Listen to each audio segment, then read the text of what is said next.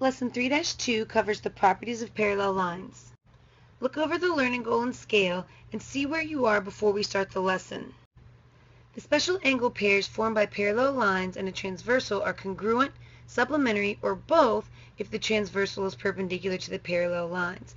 Let's look at postulate 3-1, the corresponding angles postulate. If a transversal intersects two parallel lines, then corresponding angles are congruent. If you notice, these are congruent angle pairs because the angles are corresponding, meaning they are in the same position, just in a different location along the transversal. In the first set of lines, angle 1 and angle 5 are corresponding angles, so they are congruent. In the second set, angle 2 and angle 6 are corresponding, so they are congruent. In the third set, angle 3 and angle 7 are corresponding, so they are congruent. And in the fourth set, angle 4 and angle 8 are corresponding, so they are congruent. In example 1, we will be identifying congruent angles. Which angles measure 55? How do you know? Well, let's start by looking for vertical angles. We know that angle 1 is vertical to this 55-degree angle, so it will also be 55 degrees. Next, let's look for alternate interior angles. Since angle 5 is alternate interior angle to the 55-degree angle, it will also be 55 degrees. And finally, let's look for corresponding angles. Since angle 7 is corresponding to the 55-degree angle, we know that it is also 55 degrees. So angles 1, 5, and 7 all have the measure of 55. Pause the video and do you try number 1. In example 1, we said that angle 5 was 55 degrees because it was an alternate interior angle to the 55-degree angle here. Well, they want to know if we can find another way to justify that. Let's take a look. Since angle 7 is corresponding to the 55-degree angle, and angle 5 is vertical to angle 7, we know that angle 5 is 55 degrees. In part B, we are asked to use linear pairs to find the measure of angle 4. Since the 55-degree angle and angle 4 are a linear pair, we know that if we add 55 to the measure of angle 4, we will get 180 degrees. If we subtract 55 from both sides, the measure of angle 4 will equal 125. The other angles that have a measure of 125 are angle 2, because it is vertical to angle 4, angle 8 because it is corresponding to angle 4, and angle 6 because it is an alternate exterior angle to angle 4. We can use the corresponding angles postulate to prove other angle relationships. If you have a look at Theorem 3-1, the alternate interior angles theorem, it says if a transversal intersects two parallel lines, then alternate interior angles are congruent. Since angle 4 and angle 6 are alternate interior angles, they are congruent. Since angle 3 and angle 5 are alternate interior angles, they are congruent. Now let's look at the same side interior angles theorem. If a transversal intersects two parallel lines, then the same side interior angles are supplementary. Since angle 3 and angle 6 are same side interior, the measure of angle 3 plus the measure of angle 6 will equal 180. Since angle 4 and angle 5 are same side interior angles, the measure of angle 4 plus the measure of angle 5 will equal 180. Let's have a little fun and prove the alternate interior angles theorem. Let's start with line L being parallel to line M because it is given. Since we want to prove that angle 4 is congruent to angle 6, let's look at the relationship between angle 2 and angle 6. Since they are corresponding angles, they are congruent. Next, we know that angle 2 is congruent to angle 4 because they are vertical angles. And finally, because both angle 6 and angle 4 are congruent to angle 2, they are congruent to each other by the transitive property of congruence. So by proving that angle 4 is congruent to angle 6, you have proven the alternate interior angles theorem. In example 2, we will prove an angle relationship. Let's look at the given. Here, line A is parallel to line B, and we are asked to prove that angle 1 and angle 8 are supplementary. Let's start with the given information. Line A is parallel to line B because it is given. Now, let's look at angle 1 and angle 5. They're congruent because of the corresponding angles postulate. Next, the measure of angle 1 will equal the measure of angle 5 because congruent angles always have equal measures. In step 4, let's look at angle 5 and angle 8 being supplementary because angles that form a linear pair are supplementary. In step 5, the measure of angle 5 plus the measure of angle 8 will equal 180. That is the definition of supplementary. Since the measure of angle 1 is equal to the measure of angle 5, we can substitute angle 1's measure into this equation. So the measure of angle 1 plus the measure of angle 8 will equal 180. And finally, angle 1 and angle 8 are supplementary by the definition of supplementary. Pause the video and do you try number 2. Let's start with the given. Line A is parallel to line B. For step 2, angle 1 is congruent to angle 5 because they are corresponding angles. For step 3, angle 5 is congruent to angle 7 because of the vertical angles theorem.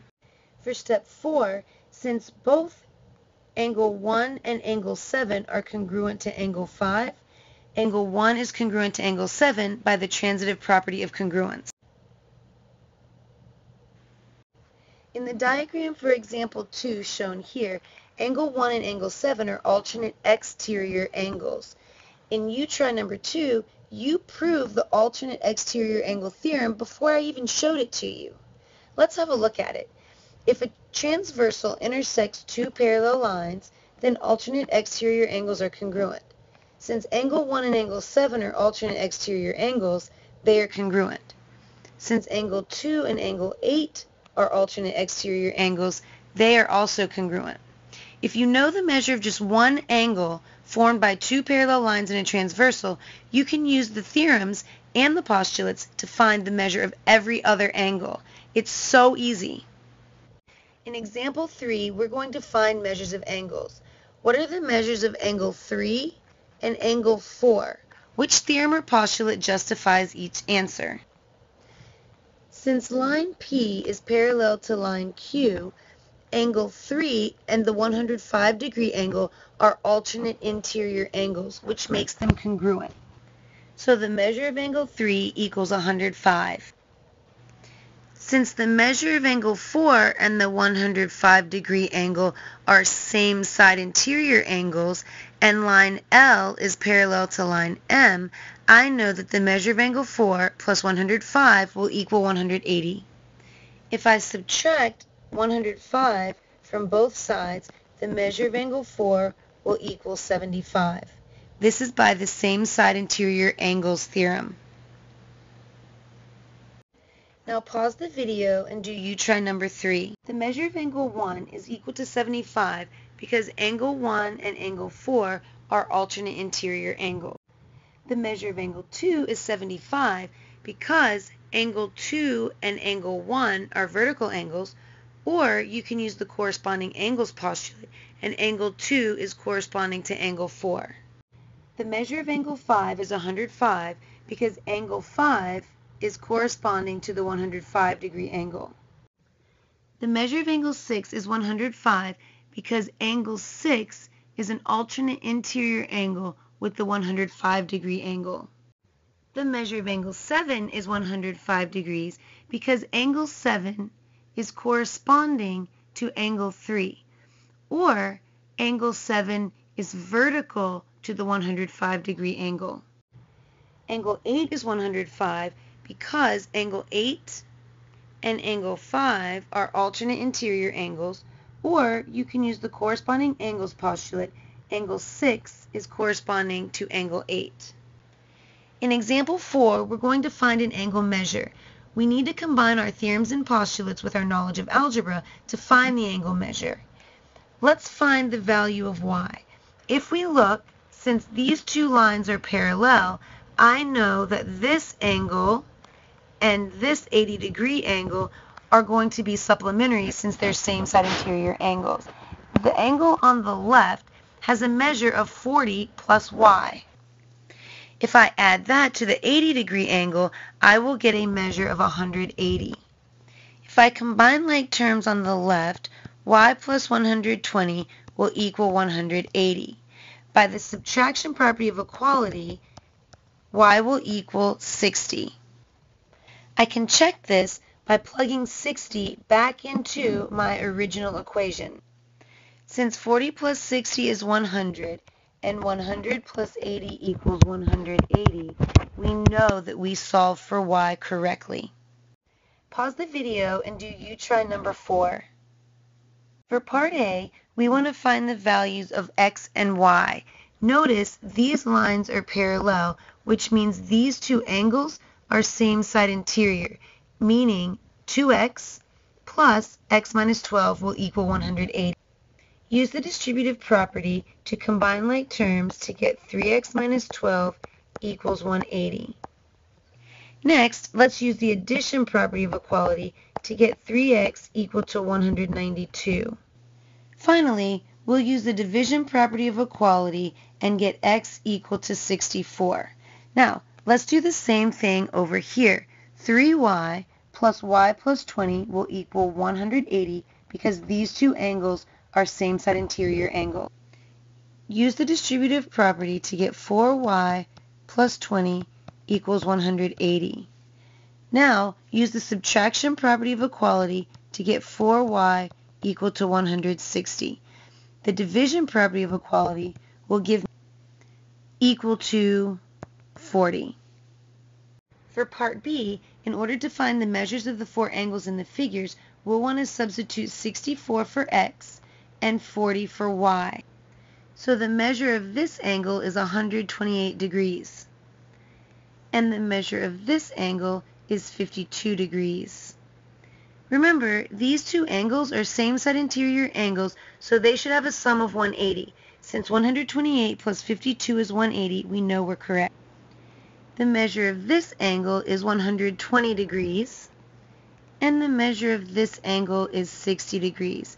Since these two angles are same side interior angles, they are supplementary. Since 120 plus 60 equals 180, we know we are correct. Now take what you've learned from the lesson and complete the lesson check. Don't forget to check your answers. If there are any questions you aren't sure about, please remember to ask me tomorrow in class. Go ahead and try the challenge. I know you can do it. Now that we're finished, look over the learning goal again and go back over the scale. See if you've improved from where you were when you started the lesson.